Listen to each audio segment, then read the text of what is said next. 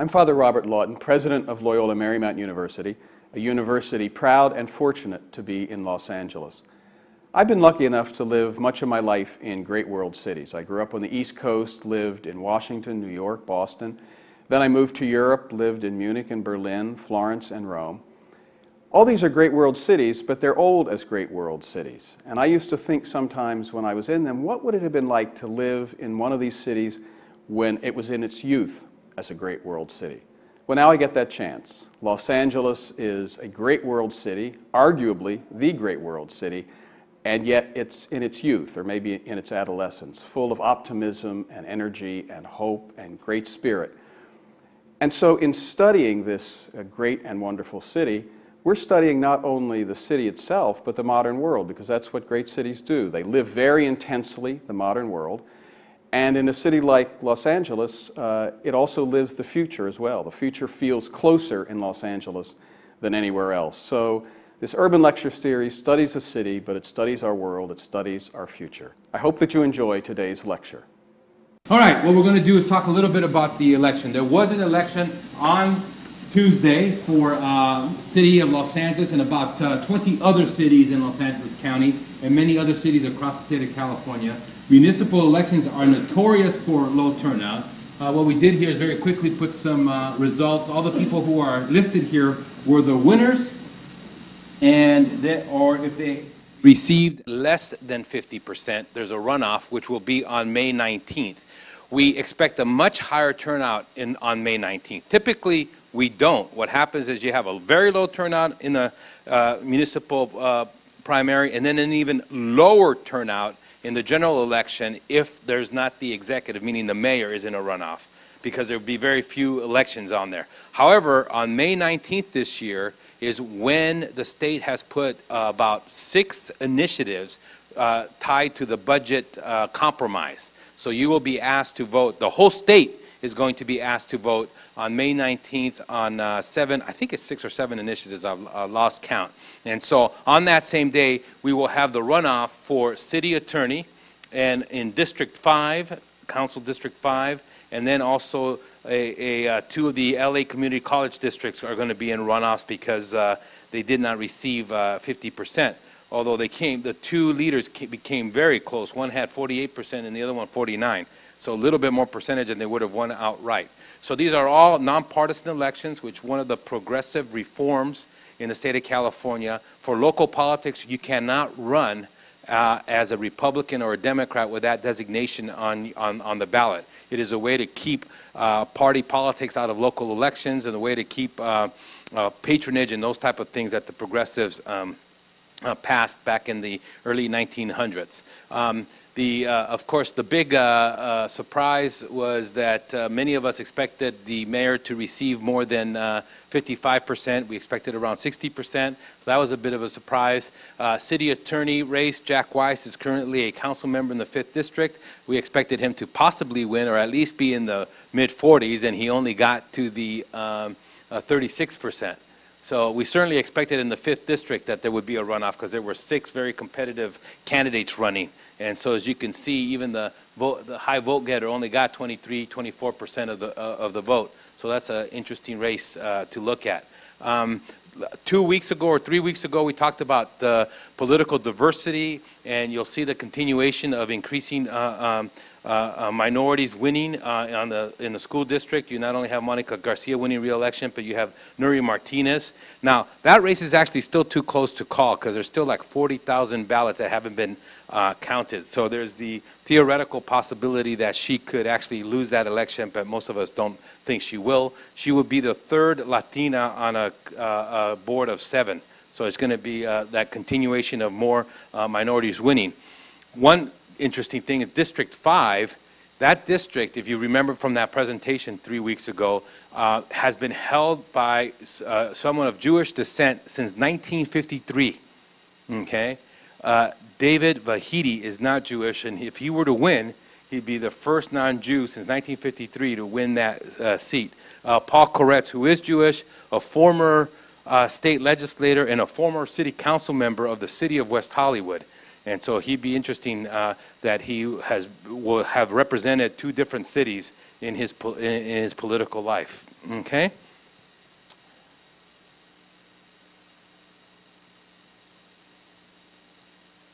This 3.8 million people live in the city of Los Angeles.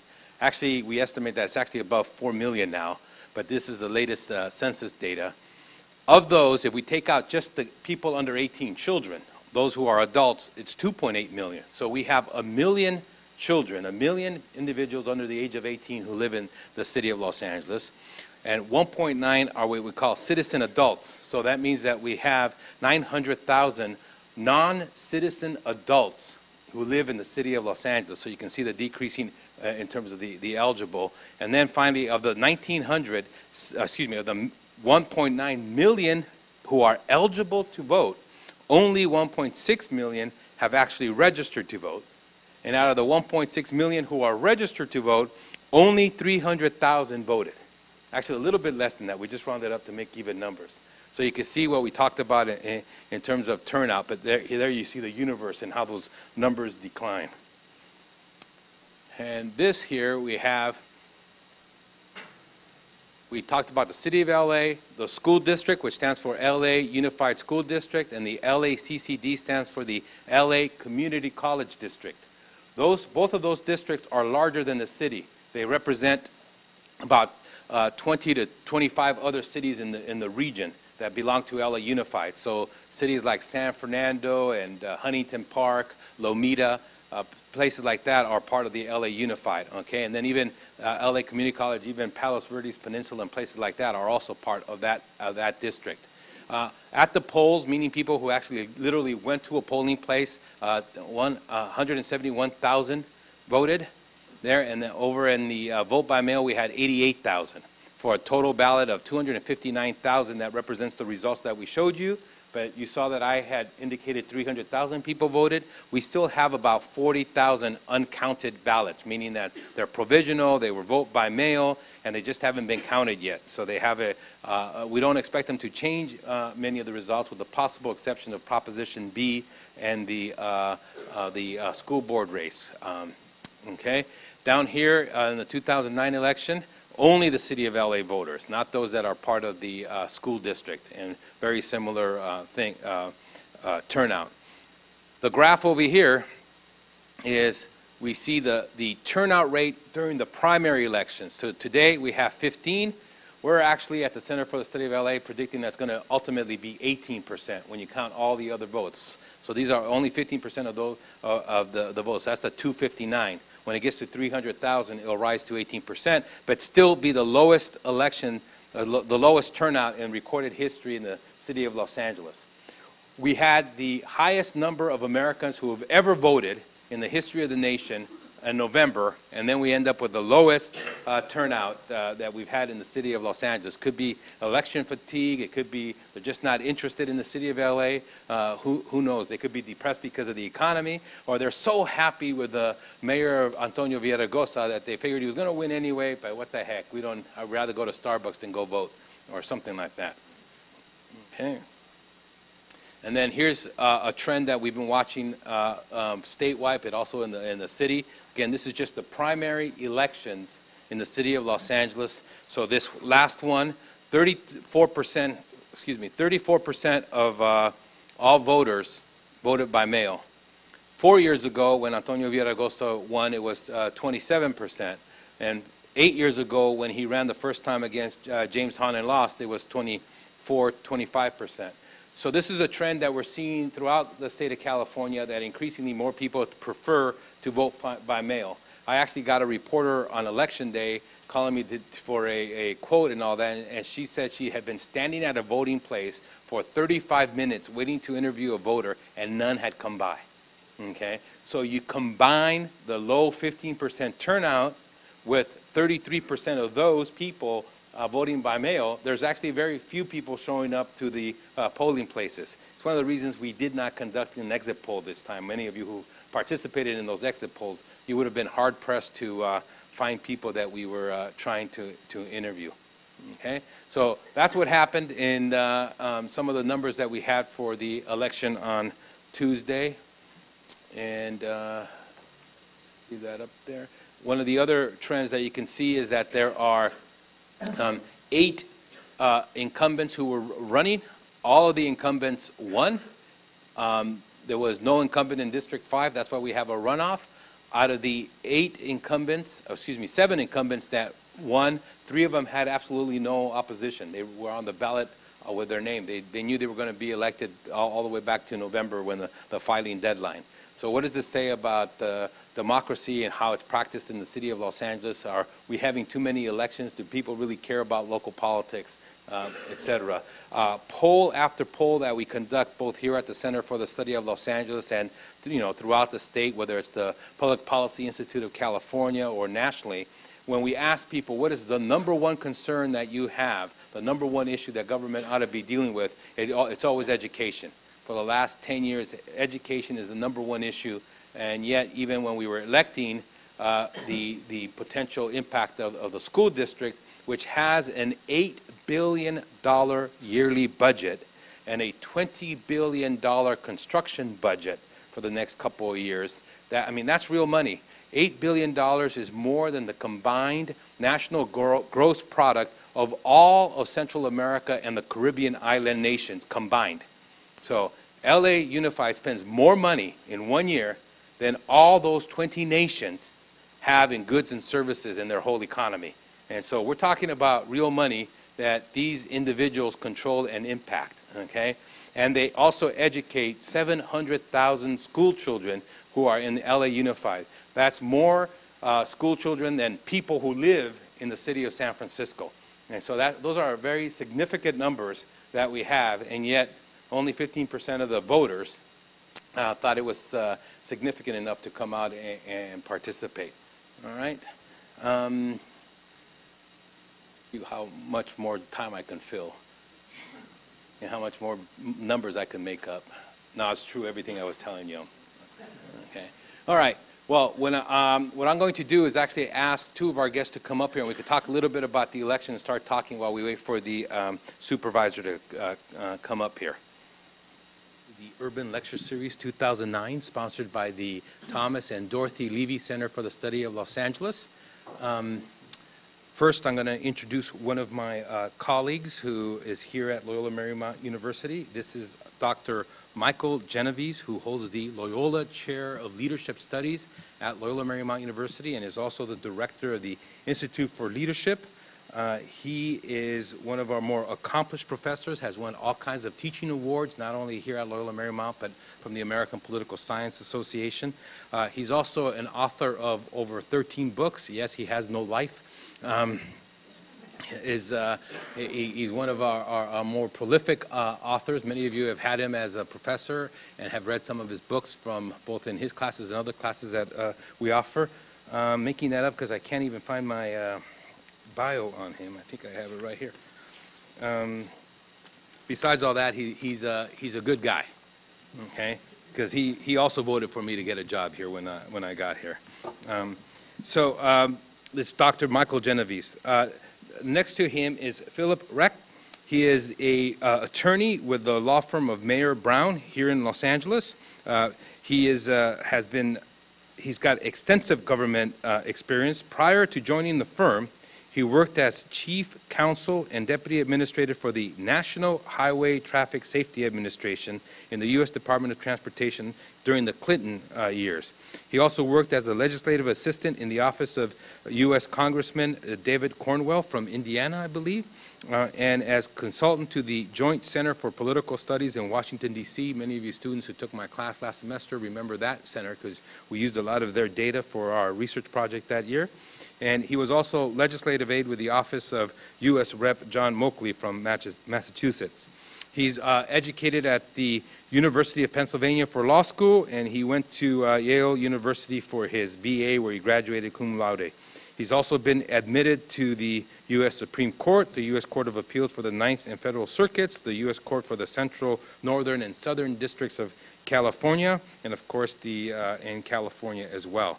He's done quite a bit of publications, and currently he continues his public service, even though he's a lawyer in private practice, by serving as on the Transportation Commission for the City of Los Angeles, which is a mayoral appointee. And I think you're the vice chair or the chair? I was. Okay. And then he's also on the, which we want to talk a little bit about, the Central Cities Association of Los Angeles, where you were the vice chair. I think you're now the chair of the Central Cities, what we call CCA, a very important organization for the development of downtown Los Angeles. Mike, let me begin with you and talk a little bit about these numbers. I know you focus on national and international affairs, you focus on the presidency, but when you take a look at these numbers, especially in the context of the Obama election and the great numbers that we saw there, what comes to your mind? What's the explanation for such a low turnout? I think there are a couple of factors involved. One is that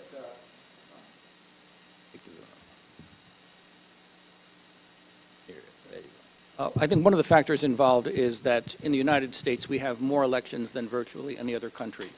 And Fernando mentioned election fatigue. My favorite story is told by a good friend, Matt Streb, who has a lecture based on an election in a county in Texas where they have an election for the weigher of fruits and vegetables, as if there were a Democratic position on what a pound is and a Republican position on what a pound measurement is. We have elections for everything, and it's partly a function of our belief in democracy. We believe in it so much we'll send people abroad to fight wars to impose it on countries, and yet we don't believe in it enough to practice it. And so that would be point one. The second point I'd make is to show you, students, young people who are ambitious and want to get involved in politics, how easy it can be to get elected in some cases, because it doesn't take a real lot. 15% of the vote. You go out and walk your district, build an organization. You can win local elections. You can get involved in the process. It's a lot easier than you think. And you look at it on TV and you see, you know, the big players and you see the national politics played out. That's tough to get involved in. But if you want to run for local offices in small cities, especially in off-year elections, you really can do it. You can win elections in your 20s. And so in a way, that's the good news. But on the whole, I think it's bad news that we don't participate that much, because if we don't, we cede that responsibility to others who have a definite self-interest. And I think that has a corrosive effect on our faith in government, our belief in democracy. So, Phil, what's your take? I mean, I think I should also mention that the law firm where Mr. Recht currently is also has Mickey Cantor, the former U.S. Trade Representative, Bob Hertzberg, the former Speaker of the State Assembly, Dario Fromer, who's also an Assembly member, probably a couple of others that I don't know, but those are just the ones I could, Tim Acosker, who was Chief of Staff to Mayor Hahn, and before that, City Attorney. So it's you guys hire all these former politicians who can't get elected anymore, or how does that work? That's what I was about to say. We take them in off the street and give them a real job. Let me just say on the election, I agree with what you said. I think that local elections traditionally get lower turnout than national elections. I think this national election was about as exciting as it's ever going to get. We had a record turnout, and I think because the process started so early and it was so dramatic that there was burnout, and I think the local election paled in comparison. And particularly since there wasn't a fight at the top of the ticket in the mayor's race, I think for most people, and there's only really one council district that was competitive, and the other citywide offices just didn't seem real exciting. I think there were people just didn't feel motivated to get to the polls, and I think we got what we got. As for our law firm, we bring in a lot of people who are lawyers who like to move in and out of government and the law.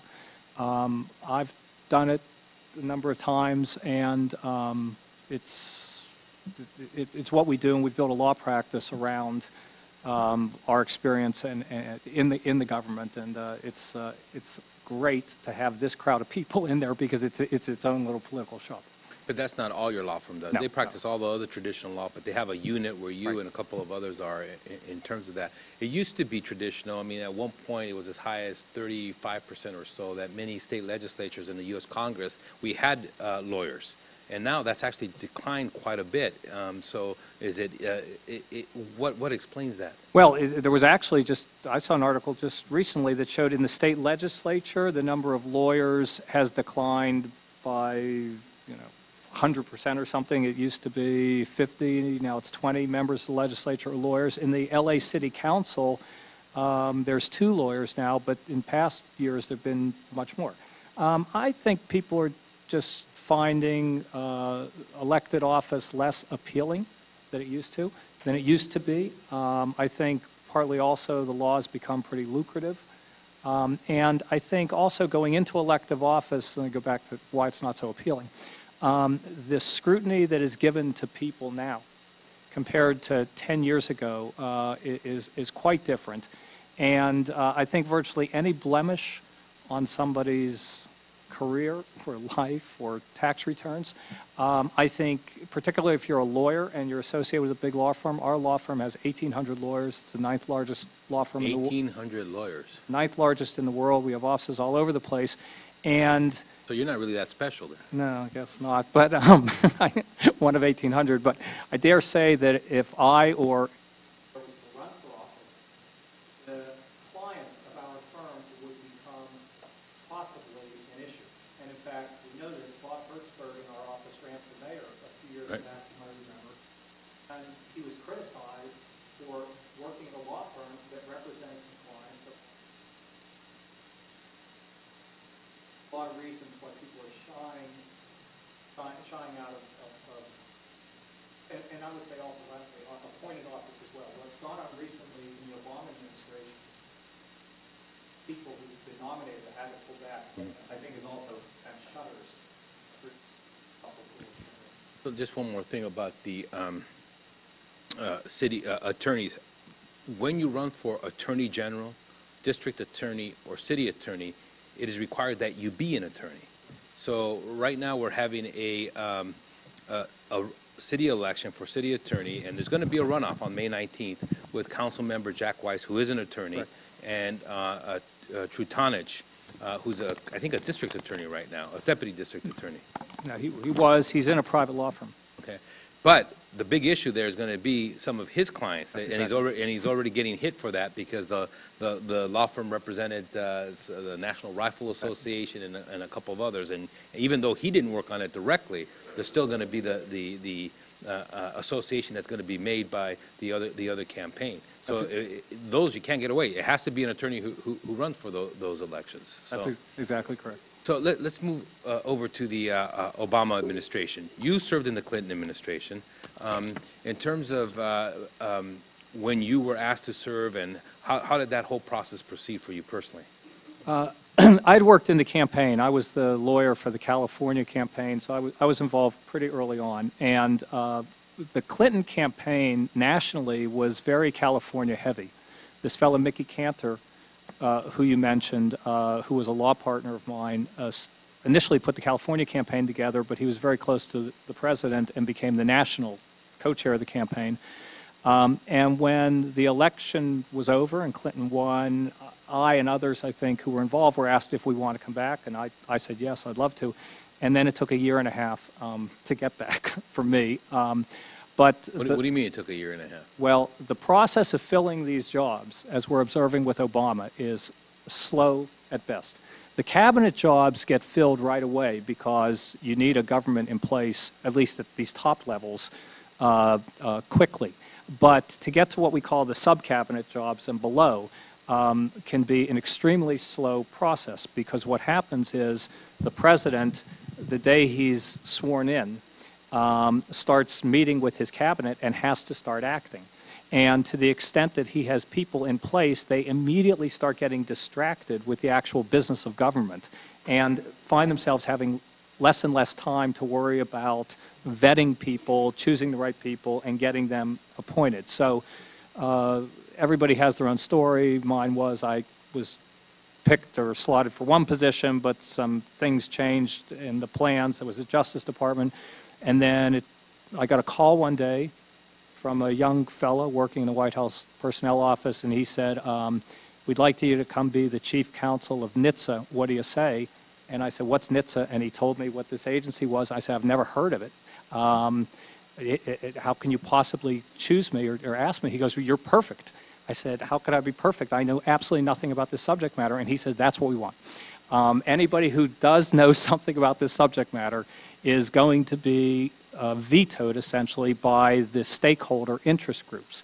But you have the right kind of background, legal background, and you'll pick up the subject matter and you come with a clean slate, and therefore nobody knows yet to dislike you or to think you're not going to serve their interests. It was interesting to me because as a lawyer, we sell expertise, and now I'm selling a lack of expertise. But as it turned out, it worked out. And so it took a year and a half. You had to fill out the application. You had to go through all kinds of different vetting process. What were some of the steps? Well, it took a year and a half to get the call for them to identify this job. Then, once I did that, after I got the call, it was about 3 months, filling out applications. They did an FBI background check. I had to get secret clearance, come back and interview for it, and then, you know, disentangling from your life here and getting there. It took a while. But I will say that I wasn't the last person to get a job there. I was actually considered to be among the earlier, the first round of people into the administration. It was just a very slow process. My hope for Obama, for what it's worth, is that they can move more quickly. I think they got off to a quick start, but I think they've stalled a little bit. And my hope is they can get back on pace. Dr. Genovese, why can't we have a shadow government, something like in Britain, where it just steps in the minute it happens? Well, part of it is history. Part of it is a function of the fact that we developed a looser party system, less programmatic, less ideological. Never developed the same kinds of traditions that they have in Britain. Whereas in Great Britain, what you've got is basically a parallel universe. You've got all the office holders, and the opposition party has a matching member of the House of Commons who basically is the shadow minister for transportation, defense, or whatever.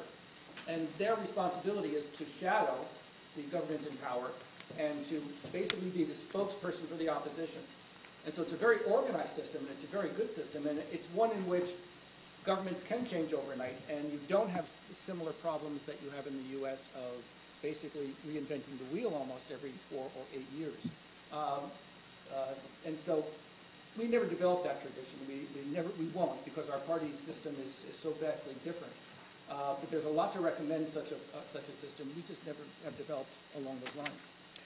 Well, I want to welcome Mark Ridley-Thomas, who is currently the supervisor in Los Angeles County. He was sworn in December. Previously to that, he was a state senator up in Sacramento. And before that, he served 2 terms in the state assembly. And before that, he was an LA city council member from 1991, I think, to the present. He has been a fixture in LA politics. He's also probably one of the best elected officials in terms of getting the community involved, in terms of the empowerment neighborhoods that he established, and has, I think, really used that as a platform for policy, for civic engagement, and also for elective office. I can tell you about all the other committees that he served on, and we have to spend the rest of the evening just talking about that. So he's also the parent of twin boys who are in college right now, somewhere out of the state. I don't know why you sent them out of the state. They wanted to come to Loyola Marymount University, but he wouldn't let them. They both. There's no place like Morehouse College. That's all to it. College. Yeah. They also went to Loyola High School, so they have some Jesuit tradition in them. Finally, one last thing about Supervisor Mark Ridley-Thomas. He does have a PhD from USC, so we have to call him the Honorable Dr. Supervisor Mark Ridley-Thomas. So when you stand up to ask a question, remember it's Honorable Dr. Supervisor Mark Ridley-Thomas. Supervisor, just a couple of questions before you came in. We talked a little bit about the election that just happened on Tuesday, and we asked about any surprises, what was going on. Are you surprised by, number one, Mayor Villaraigosa only getting 55%? Are you surprised by the turnout of only 15, although we estimate that it'll end up being 18%? Are you surprised about anything that happened on Tuesday? And by the way, did you vote? Thank you very much. It's actually public record whether you voted or not. We can check on every single one of you. Yes, I'm fully aware of that. Good afternoon, ladies and gentlemen. I'm delighted to be here. And Professor, thank you for your invitation. I want to give a shout out to Bill Fitzgerald from the top, longtime colleague and supporter. I had the pleasure of knowing him when I was teaching high school. A couple of his daughters were students of mine, and I'm a better person for it. Did I vote? I'm what's called a religious voter, a pathological voter. I vote when there's no good reason to vote. And so, yes, I did vote. To the question, am I surprised by election results?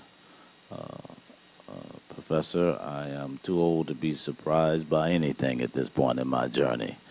And the descriptor that you used to say only 55% is a loaded editorial, Fernando, and I'm not going to bite. I'm a tenured professor. I'm allowed to ask loaded questions. Yes, and I'm a tenured elected official, so I know how to dodge loaded questions. But I will say this, as I did say to Mr. Villaraigosa.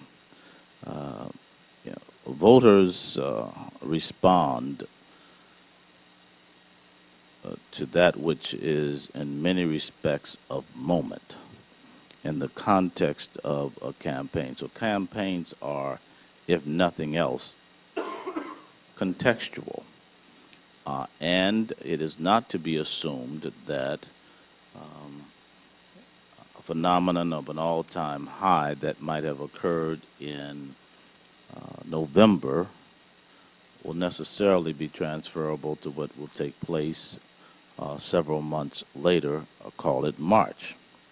I said to the mayor that from my point of view, what has to happen is a sustained investment in civic engagement. And that's essentially what the Empowerment Congress seeks to do. Not ballot related, but to keep the citizenry involved in the life of the city. Absent such an investment, you get a 15, call it an 18% turnout. You know, that's hard to do. You have done it, Yeah. and you're one of the very few elected officials who've done it. There's this old theory that once elected, it's dangerous for an elected official to continue to mobilize citizens because you might mobilize them against you. You might mobilize them to be interested, to be civically engaged, and they may boot you out of office. So there's the theory that many electeds don't like voter registration, don't like to do that. Do you buy that theory? I do not, and it contradicts my experience. Well, your individual experience, but how about some of your colleagues on councils, state legislatures, board of supervisors? If they were to do as I have sought to do, I think they would be surprised by the benefits related to an investment in civic engagement.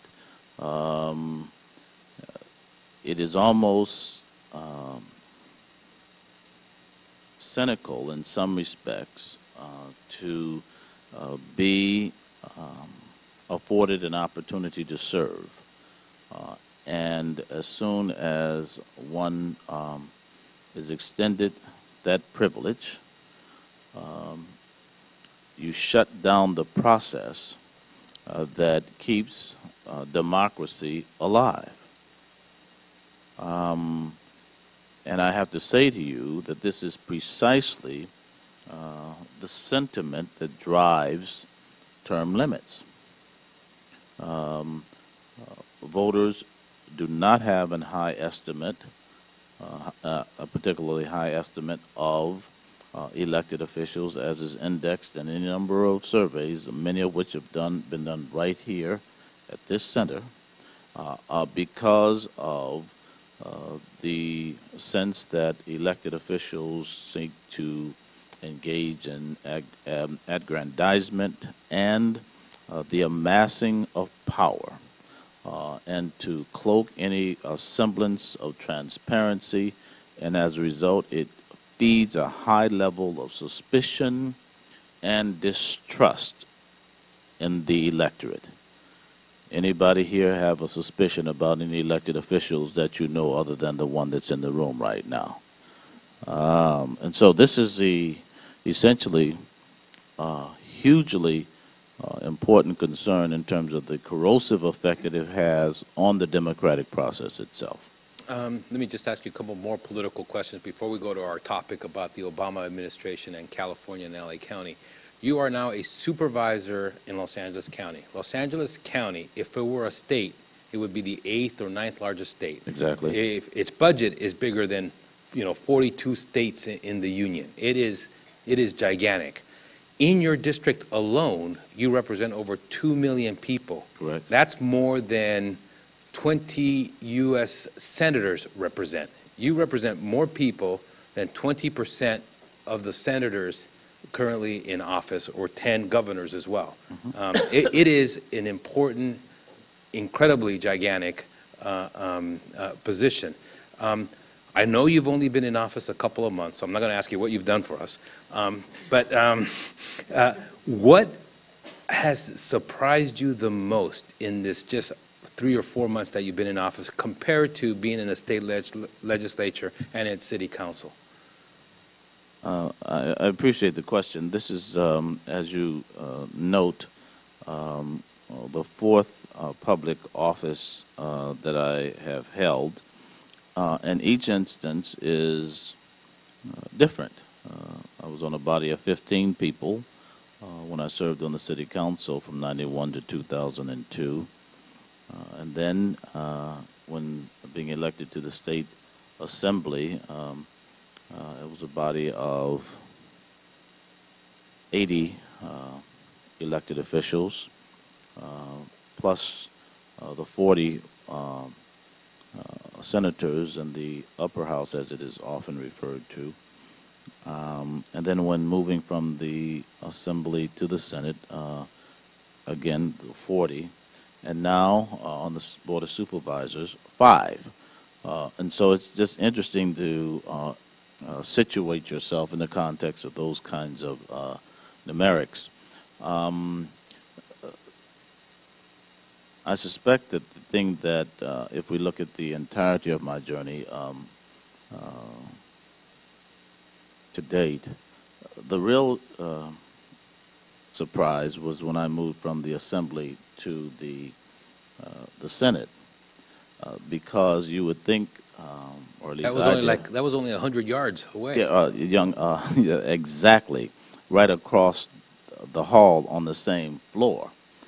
But I had to change all the furniture in the district office because they are 2 separate and distinct organizations in terms of their funding, in terms of their organization, in terms of their culture.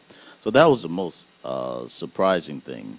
The Assembly is driven more in terms of electronics, in terms of how you vote.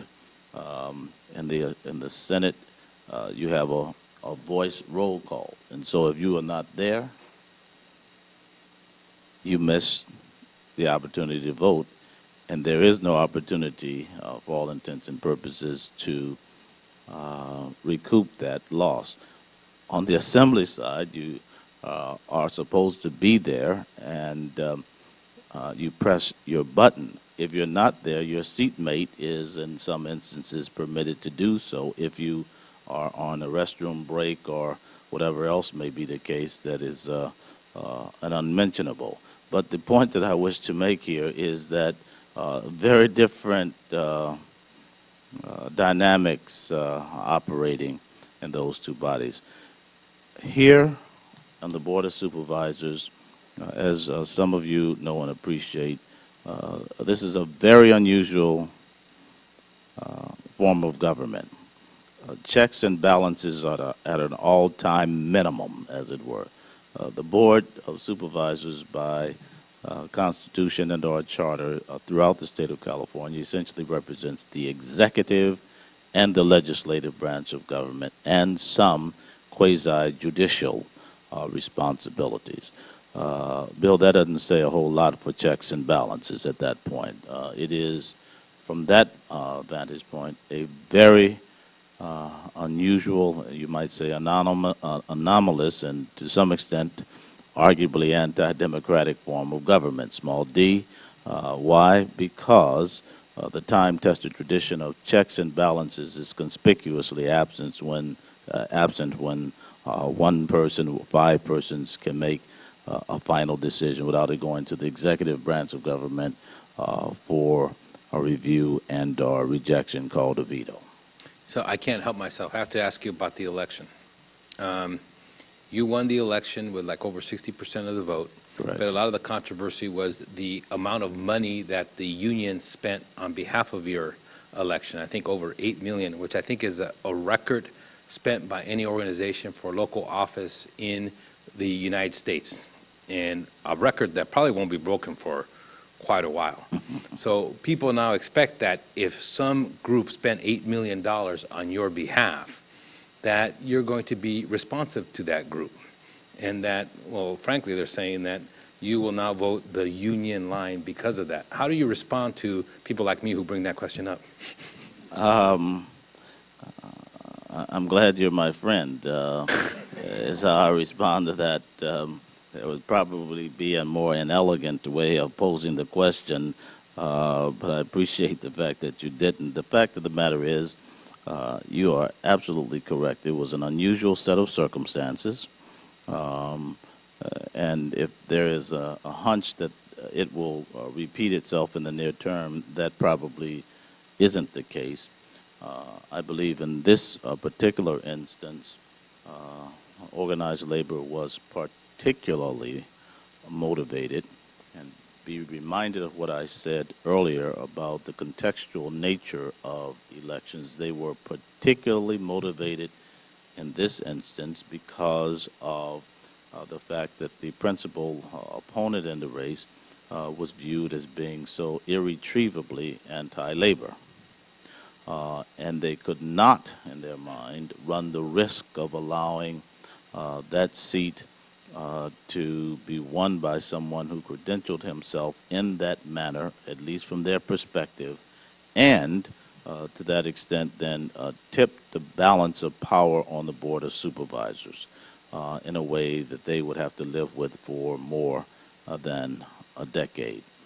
My job is to represent, as I see it, my constituents, which it should be noted that this is the district that is the most diverse among the 5, and my tenure in public office has been to essentially represent my constituents in a very balanced and forceful way, because I believe that that's what I'm elected to do.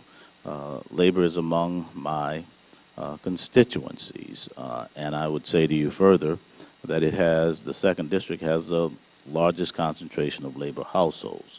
So if I vote for labor, I'm essentially voting for my constituents. And if people don't understand that, then they really don't understand the democratic process and what accountability is about. Let's give the supervisor a little bit of break. Dr. Genovese, let's start talking about our subject matter here is the Obama administration, Los Angeles. One of the frustrations about running city government that Supervisor Ridley-Thomas, when he was a council member, and even now, is the a lot of what happens is not really in the control of the city or the county. So, for instance, immigration. That's certainly one of the issues. Counties and cities are asked to respond to that, yet they don't control immigration policy, et cetera. The other is this whole mess that we're in economically. It's been created by nothing that the city didn't regulate any of these institutions. The cities and counties that had none of this issue, yet they have to now respond to that. There is the theory that under the Clinton administration, that Mr. Recht was part of, that California did very well, and he began to kind of answer why they did that, but that under the Bush administration, we didn't do so well, and now we're going to do well in the Obama administration. Can you expand on that a little bit? I think that's absolutely true.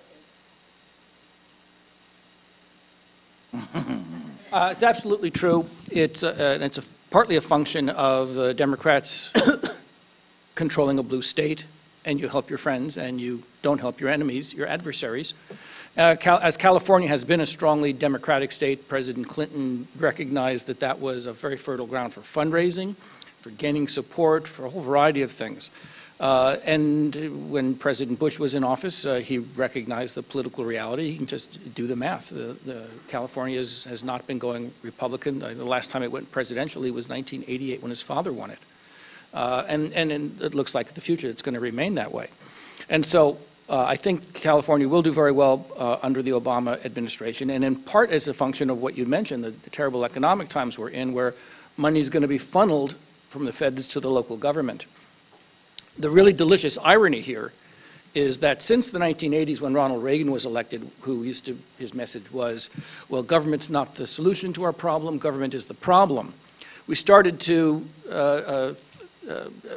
ignore some of the big problems that were building up. And one of the things that people have been talking about, and Mark Ridley-Thomas knows this better than anyone, is the decline of our infrastructures, bridges, roads, you name it. And so we neglected to do the daily maintenance because we wanted to suffocate government, not give it the funds. Budget deficits did that. Now what we're going to be doing is what we should have been doing all along. We're going to do it all at once. We're going to funnel a lot of money in for public works projects, for infrastructure rebuilding. So California has a potential to really do very well on that. You've got 2 senators from California. You've got control of the California coalition by the Democrats in the House. You've got most of the local governments. Big governments are Democrats and friends of the presidents. And so you expect in politics to help your friends, and California's got a good friend in Washington.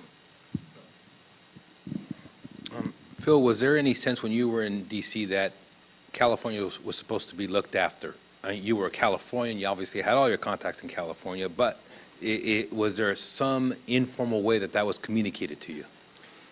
No, nobody ever came to me and said, keep an eye out on California, but I don't think anybody had to in a way. The Clinton, I would say Bill Clinton viewed California almost as his adopted home state. Personally, certainly his politically adopted home state once he got past Arkansas. He just loved it here. And so much of his campaign team came from California. I was making a list before I came in here. There were dozens upon dozens of Californians, many from LA, who were serving in very high levels in the Clinton administration. On top of it, the Clinton administration did something that I'd never seen happen before. They actually had a California desk in the White House, in the political affairs office. A fellow from LA, many of us know, named John Emerson, actually held that position for a long time. And I think Bill Clinton and that administration was determined to do well by California. And I could give you a lot of examples about the things they did, but California benefited extraordinarily. Just think of 2 things that went on. One, the earthquake response.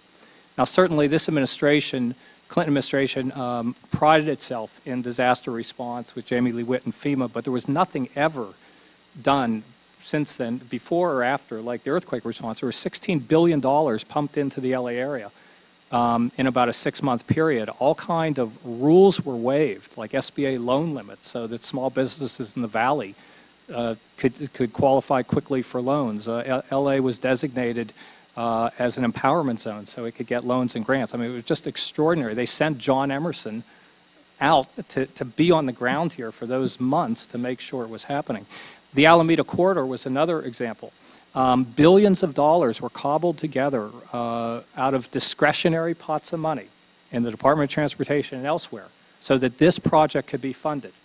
It's not to say it wasn't a worthy project. It was, but it was an enormous priority for the Clinton administration to get that done, and we've benefited enormously since. So the hope is we'll do as well, but Clinton made a special, there was a very special commitment to this state. So even though at that time the mayor of Los Angeles was actually a Republican during the Northridge earthquake, and even though right now the governor of California is a Republican, they still see California worthy of investment. What would you suggest or recommend to people in Washington in terms of what areas would the money not only have an impact but also have a long-term impact, that it's not just an investment of, hey, let's throw some money in there, but it would really have an impact on the state of California? Well, I agree with the professor on infrastructure. I think our state's infrastructure has fallen into significant disrepair.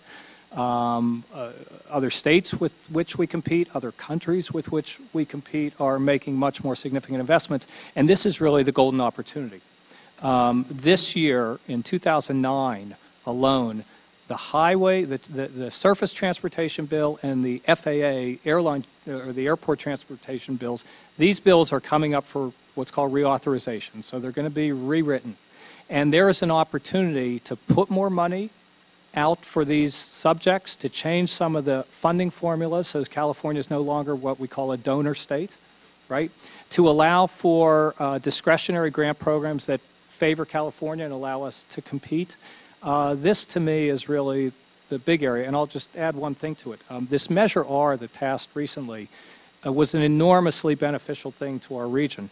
We're going to have $40 billion in funds to spend on transportation projects in the region over the next 10 years.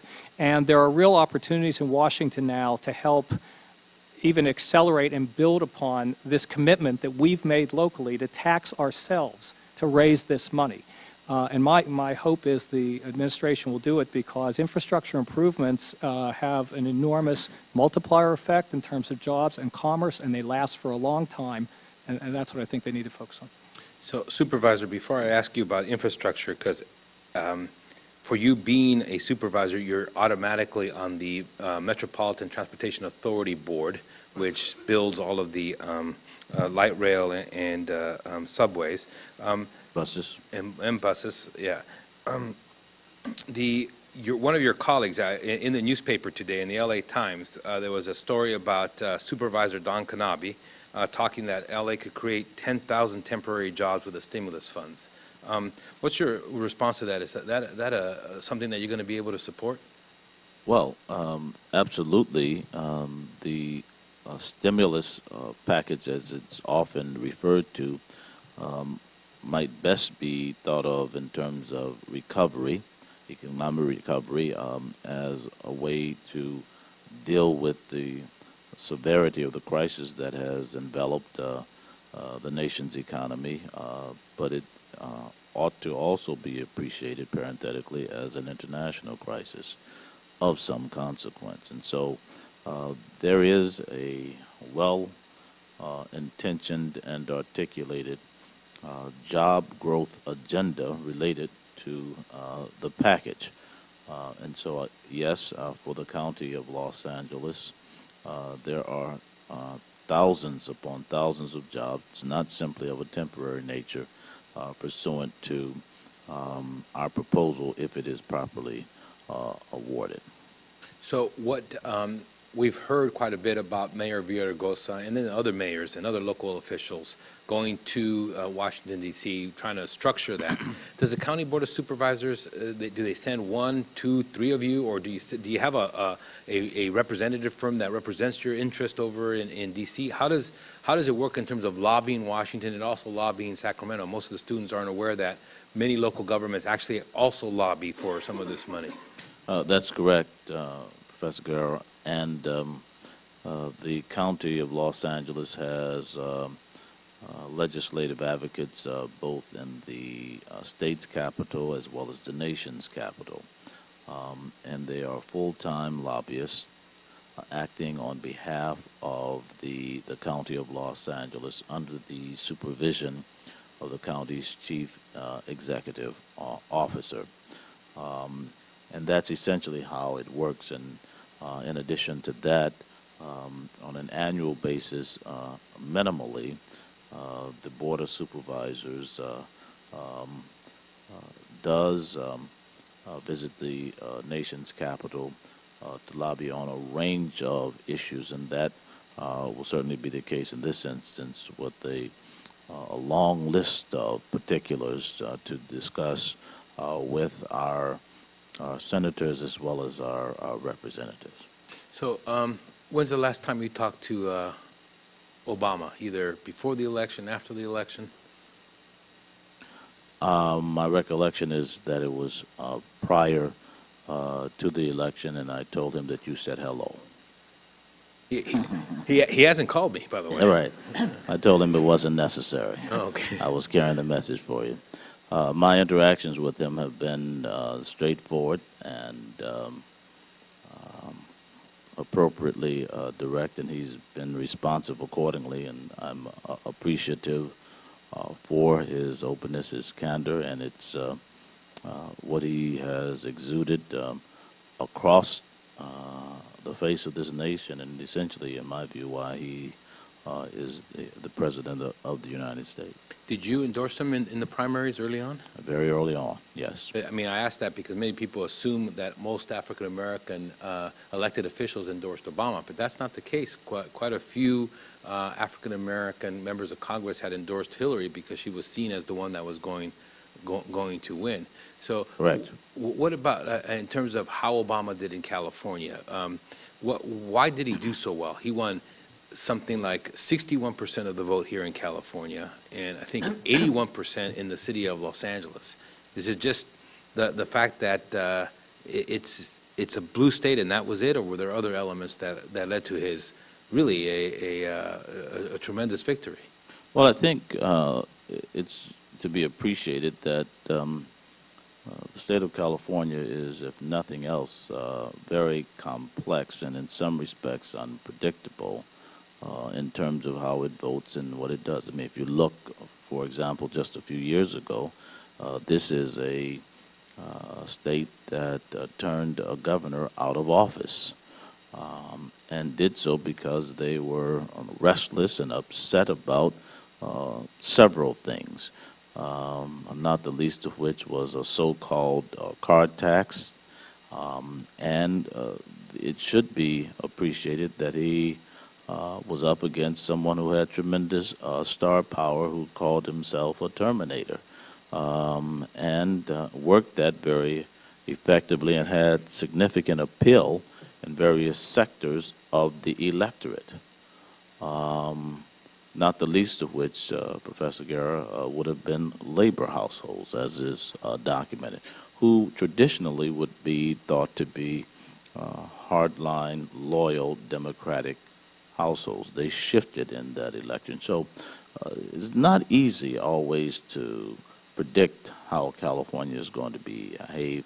I think Barack Obama had an extraordinarily effective message that connected with people in this state because, if for no other reason, this state sees itself as a state of what's new and what's next. And to the extent that that is the case, Barack Obama was in many ways emblematic. That is to say, his campaign was for that which was seen as the future in the most positive and constructive way. He said it in one word: hope. And he messaged that as effectively as anyone I've seen on the public stage. And he didn't do it from an ideological perspective, and that's why this appeal to bipartisanship is not seen as a ploy. I think it's authentic in terms of what he sees himself as being a consensus builder, and it works pretty effectively. So, Dr. Genovese kind of asked this question of the supervisor about his own experience, but given that you are a scholar of the presidency and you've written extensively, how's Obama doing? Gee, it's been, what, 5 weeks? No, it's been 44 days for the 44th president. I didn't know that. Obviously, you give him an incomplete. I'm not even sure that's the case, but I just said it. But it sounded good.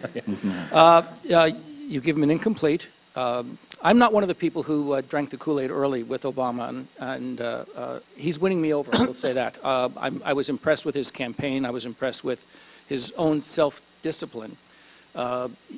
early glitch with some of the appointments, which... But that's happened to every presidency. I mean, I remember the Clinton, it was Nannygate after Nannygate. Which means you should have been aware that something was going to come down the pipe. Yeah, but it's always, I mean, like years ago, if you I don't interrupt you. Well, but this is my class. When we go to your class. Oh, well, okay. It's different. Yeah. In early days, if you smoked pot or did anything, you were like out, but that's not the case anymore. As a matter of fact, most of the nominees have admitted to doing that, and so those things, you know, change. Now you can smoke pot, but you can't have an undocumented immigrant be your nanny. Right. You know, so the things change. So next time, we'll make sure that all nominees, you know, if they have smoked pot, let's make sure you say it right away before the press brings it up, that you don't have a nanny, that you're not paying taxes on, and that you paid all your taxes. But it'll be something else. So it's how do you vet for everything? Well, you can't, but and it's part of the gotcha politics that we have where we overly personalize things. But there are some pretty obvious standards. The Secretary of Treasury not paying his taxes is just, I mean, how do you reconcile that? He doesn't know how to reconcile, that's why. Is that on the president or is that on the nominee? You know, I don't know what the process was. I mean, if the process should have been able to get that out, and then they could make a choice. Well, do we want to continue with this guy or not? I think for the most part, I give him very, very high marks. The supervisor talked about his bipartisanship. Either it's very genuine, in which case that's a real plus, and I think something that really resonates with voters. Even if he's not sincere, it's still a great political ploy, because what he's doing is reaching out to Republicans. If you saw today the health care meeting where he had a bunch of Democrats and Republicans in the same room, and he was acting like a master professor where he's calling on Republicans to talk, and it was just, well, it was like the poster boy for bipartisanship. That's pretty good, because we mostly don't call on Republicans in our class when to talk. But what he did was, I'm going to ignore it, don't worry, I've been ignoring him for 20 years, so. What he's doing is he's really giving bipartisanship a chance. And again, I think it's sincere, but even if it's not, it's a great electoral measure, because in 2 years, when they go to the voters in midterm elections, if the Republicans continue to do what they did with the stimulus package, which is slap his hand when he reaches out to them, that's going to be a magnificently powerful issue for Barack Obama to then go from district to district and say, we tried, they won't play ball, so now you need to elect us. I think it's just a masterful job. I also think it's sincere, which makes it even better. Again, I've not fallen in love with the Obama mania, but I have been very impressed with him, his personal style, his ability to. It was just so nice to see him string 5 sentences together, and to really to be just.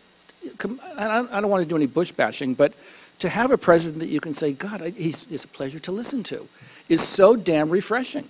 Our students say that about my class. No, my class. After they've been in yours. Yeah, I thought it was the reverse, but go on. Yeah. So, any surprises so far? I know it's really short term, but any surprises? No, I actually think he's off to a very good start, certainly compared to how we started the Clinton administration. No disrespect to a president I admire greatly and who I think found his legs at some point and had a terrific presidency. But if you'll remember the Clinton administration, there were problems getting his appointments out. His selection of initial issues was extremely controversial. His big policy initiatives got pushed back pretty quickly. In contrast here, I mean, despite these vetting issues, and who knows where the problem lies, it's not great, but these things happen. But look at what he's done in just less than 2 months. He got this stimulus bill passed. Now, God only knows if it's going to work, but if it does, that's going to be looked back as quite an accomplishment, and as you suggested, it's going to put the Republicans in a terrible hole because they decided as a strategy to vote against it, particularly in the House, and they could live to regret it. He gave a terrific speech the other night and introduced a budget. Budgets are enormous documents. They're not easy to cobble together, but that reflected every single position that he enunciated in the course of that campaign, whether it's taxes or health care or investment in different things, education alike. He got that out on the table and has taken the first step towards getting that budget approved and begun that dialogue. He announced a drawdown in on Iraq. Again, people might quibble about the forces, the size of the forces to be left, but he made good on a promise and he took action right away. He started this health care discussion today under circumstances where some people might say, look, you got your hands full with the economy, what are you doing? Putting on the table a program that could potentially cost hundreds of billions more, and he said, I'm moving forward.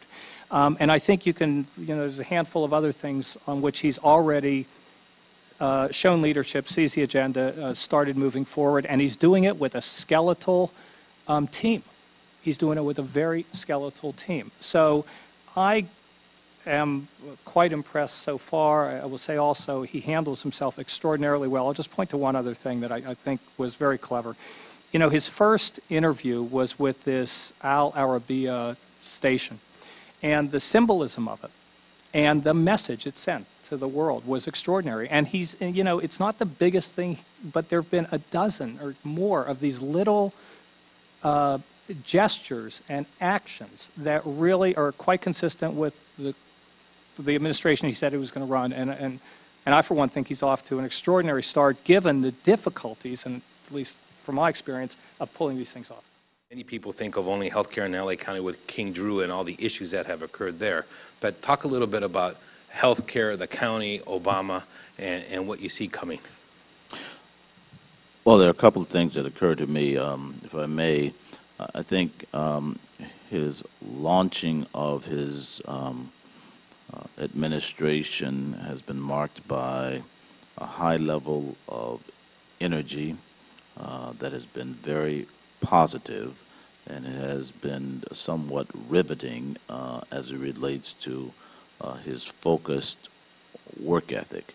You do not get the impression that you have a president who's messing around, who's fooling around, who isn't on the case, taking the job very, very seriously. In other words, honoring his oath.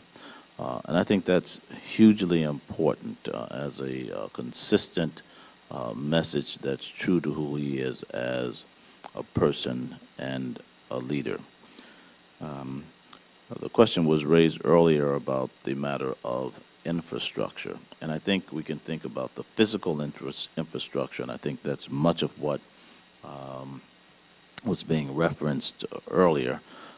But I want to make the point about the human infrastructure of the nation, and more specific than that, the state of California and the county of Los Angeles. And therein lies the discussion that we do need to have about the question of health care. It is fundamentally important, and the health care delivery system in the county of Los Angeles is seriously broken. And the discussions around the Martin Luther King Medical Center is just one manifestation of it, maybe the most extreme manifestation of it from a certain points of view, but nonetheless, it affects the entirety of the county's safety net. Be mindful of the fact that the county of Los Angeles essentially is a $23 billion corporation. A significant portion of that, nearing 30% of that roughly, is spent in the area of health care. And to the extent that that is the case, you get a sense of the magnitude of the task before us. Now, as it relates to the stimulus package, the Recovery Act, as it were, there is a rather clear agenda on the healthcare front that speaks to information technology. And so anybody who's trying to figure out what's going on with the stimulus package is really beaming on with laser-like focus, the IT stuff. Because that's where huge payoffs are in terms of efficiencies and quality of care. And therefore, with respect to the county of Los Angeles, That's, Professor Guerra, where we are focusing much of our attention. The $3 billion proposal from the County of Los Angeles, $500 million of it is focused on the Martin Luther King Medical Center, as well as the Harbor UCLA Medical Center. Two very, very important pieces of the county's safety network and its delivery system. So I'm going to let the students start asking some questions, but I want to ask you two more, really more political questions than anything else. About 3 weeks ago in this class, we talked about the significant positions in LA County, including not only the supervisors, but the congressional delegation, et cetera. And we had this pyramid of positions. And on the pyramid, County Board of Supervisors was at the second tier of many tiers, meaning that it's really one of the most powerful positions. You just heard him say $23 billion budget. You represent 2 million people in your own district, 10 million overall. A significant position. The only position we put above that was Mayor of LA. We put under that members of Congress, you know, so, and we did that for a variety of different reasons, some interviews with electeds and all that. So in this pyramid, there's never been a violation in 50 years in terms of people moving up, not back. So this pyramid would suggest that you would not run for U.S. Congress, given that even if there was an open seat, even if I were to say to you, hey, just say it and you're a member of Congress. The only position above that was Mayor of Los Angeles, or of course, statewide office. So have you, I know it's only 4 months in the job already, but would you ever consider running for Mayor of Los Angeles? Not, you know, obviously Antonio just got reelected, so, you know, you can answer about 4 years from now. We won't remember. I'm nearing the first 100 days in office as a member of the Los Angeles County Board of Supervisors. And we are focused on empowering communities and delivering results. We're attempting to make a difference in that way with a highly skilled a group of people who are determined to distinguish our work. There are things that are attractive about being the chief executive of the city of Los Angeles, but there are things that supervisors can do that a mayor cannot. Supervisors do not have to get permission from the city council before the budget is passed. When we act, it's done. Be mindful of the fact that in the city of Los Angeles, it is, quote unquote, a weak mayor system. The city council is the board of directors, and there is hardly anything that the mayor can do absent the consent of the city council. The mayor has a lot less discretionary authority than is the case with the members of the Board of Supervisors, individually and collectively. And so I'd have to think long and hard about foregoing my current opportunities to become a mayor of any particular city. But I'm a guy who's pretty focused on the task that's ahead of him. The mayor serves for 8 years, supervisors serve for 12 years.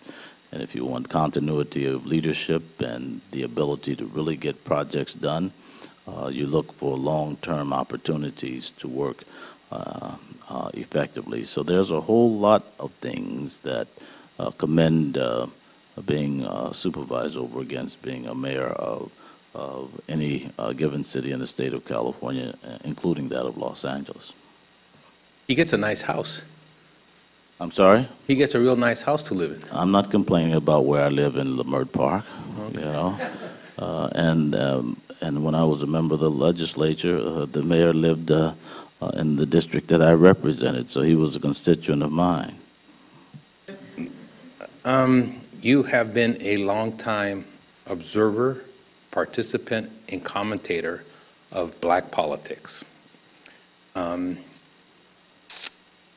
Has Obama changed what we mean by black politics, African-American empowerment?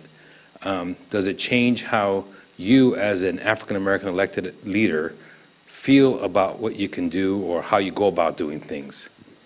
What has changed for African American politics because of the election of Obama? I believe that it is without question that his ethnic background is a factor in how he is to be evaluated, particularly from a historical perspective, when you think about a breakthrough moment for this person of color being elected to the highest post in the land, and then to be considered the leader of the quote-unquote free world. So there's no two ways to deny that. When you look at it in the context of the history of this nation and the history of racial politics, the history of prejudice, bigotry, when you think about the Voting Rights Act, the Civil Rights Movement, and all those things that are really significant moments in terms of the narrative that we call the American political saga. It is, without question, a moment to be interpreted in terms of the racial politics of the nation and beyond. But I would hasten to add that we are unwise when we think about African American political leadership in monolithic terms. It is just simply not the case that all African American elected officials behave the same way, think the same way, and have the same priorities. And we have a lot of examples to that effect. My predecessor and I share some things in common, but we are very different. Some of the people with whom I have served in the legislature and the city council, the same would be the case. Much like is the case with other ethnic groups who are office holders.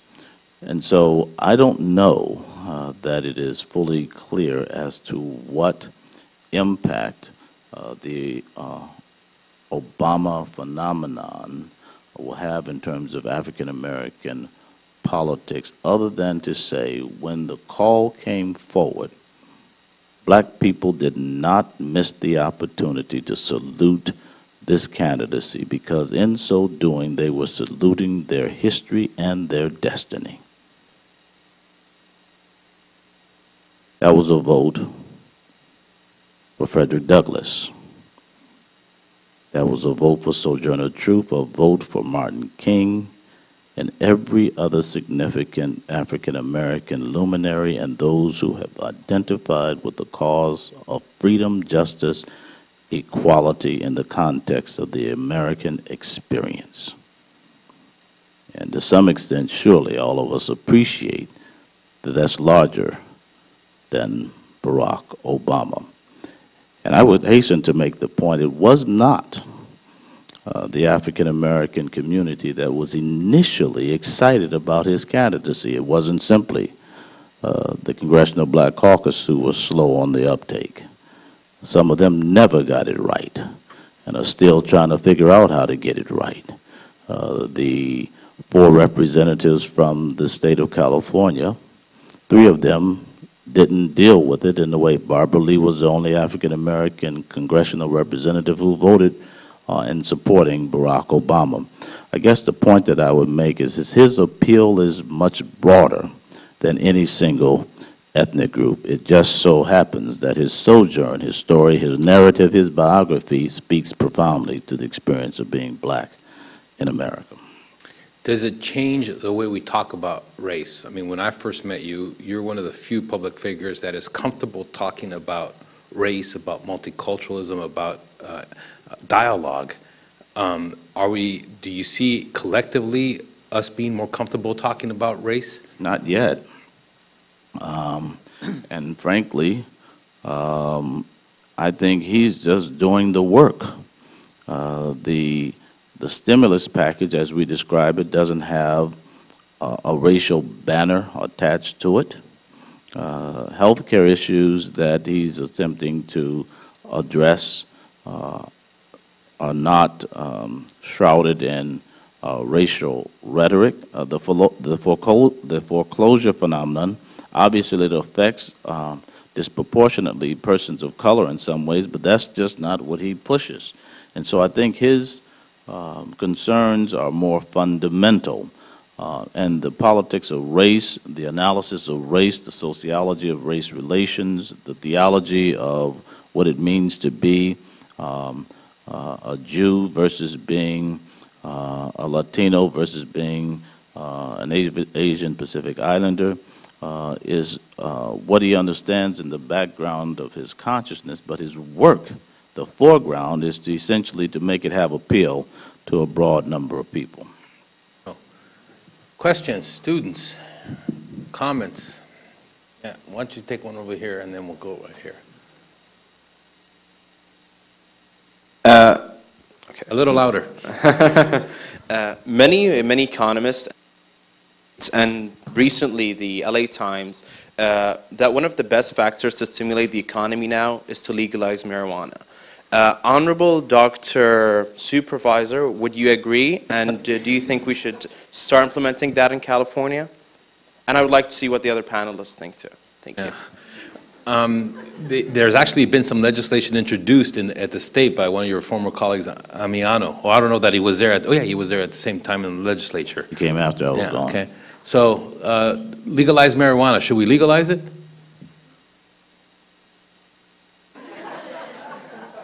Well, it's an interesting discussion, and it's not just a linguistic leap to talk about the difference between legalization and decriminalization. If you can't get it decriminalized, I don't know how you think you can get it legalized, but it generated a lot of headlines for the Assemblyman. The best that has been sought has been to talk about it in terms of the efficacy of marijuana use in terms of medicinal purposes. But no, I don't know that I have a sense that the legalization or the decriminalization of marijuana has a significant impact in terms of economic stimulus. As a matter of fact, given the fact that it isn't a stimulant, it might have the reverse effect. So now why would you ask me a crazy-ass question like that, man? Well, what is this? What school is this, anyway? He's one of Dr. Genovese's students. Yeah, I see, all right. Appreciate the question, man. I don't claim him. Hey, Phil, what do you think about this, though? I haven't thought about it, and I missed the Remember, report on the economic he was in the analysis. Clinton administration. Remember that, what they did, huh? Yeah, they didn't inhale. Yeah, so it's probably dangerous. I'm going to endorse the supervisor's response here and embrace his political wisdom. I honestly have no. Okay, no. Dr. Genovese. I turn it over to you, Fernando. For you, no, I fully support the medical uses of marijuana, and right now I have some lower back pain, so I. Yeah, no, right. No, I'm not too high on legalization of marijuana. I didn't think he'd get that. He's. Get what? Yes, thank you. Can we have a question over here?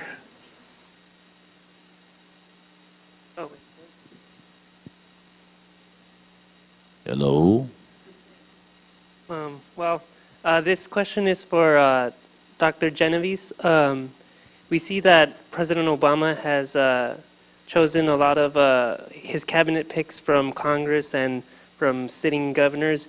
Would you consider that a rookie mistake, or did he make the right call with these appointments? Yeah, and is that unusual? I mean, it seems to me an inordinate amount of governors and sitting U.S. senators and congressmen got elected to the cabinet, whereas like Nixon hardly had any. So, I mean. Well, Nixon wanted a more anonymous administration that he could dominate. I think Obama is so secure in and of himself that he can bring in strong people around him. Is it unusual? Yes, it is unusual. Is it a mistake? A lot of his supporters thought so. They said, well, we wanted change, and we wanted something new, and now you're bringing in all the old-timers. The only way you're going to get change is if you have people who know where the bodies are buried, how to build legislation, how to build coalitions. And so my take on it is to watch the way Barack Obama manages his administration.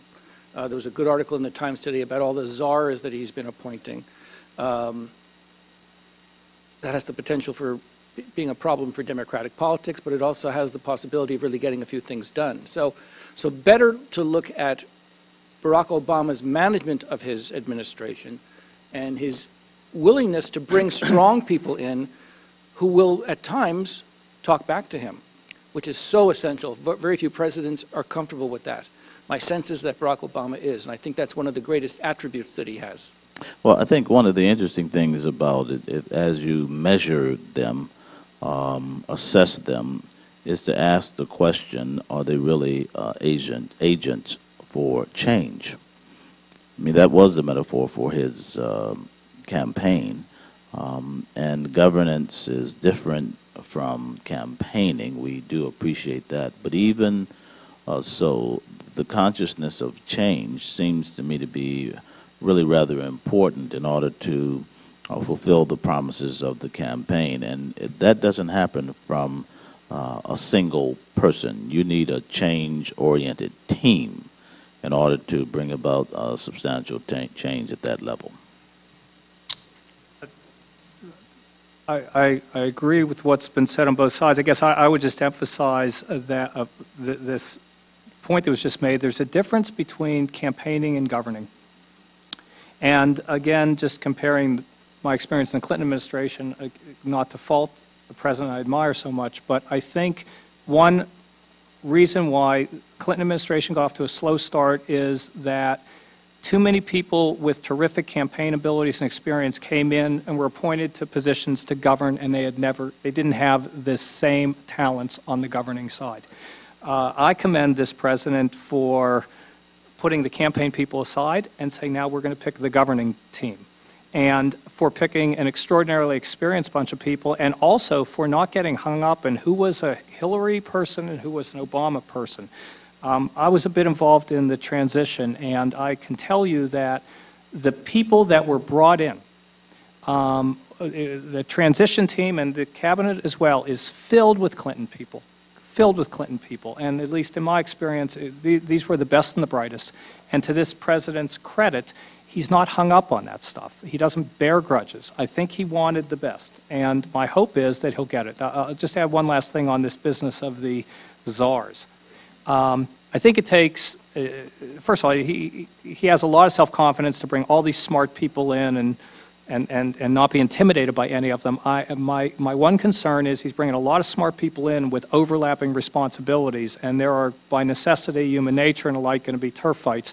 And I hope that that doesn't wind up being a disabling factor as opposed to an energizing factor. I think the jury's out a little bit. We haven't seen this kind of structure in the White House in a long, long time.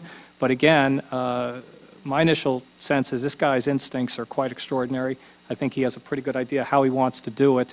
The fact that he's so young and has really not served in government that much, and he's able to get off to this kind of start and be so thoughtful in what he's doing, I think is just extraordinary. Hard to almost comprehend, but we'll see. Hopefully it stays good. Dr. Professor Genovese, Mr. Philip Recht, Esquire, the Honorable Dr. Supervisor Mark Ridley-Thomas, thank you all for coming. Thank you.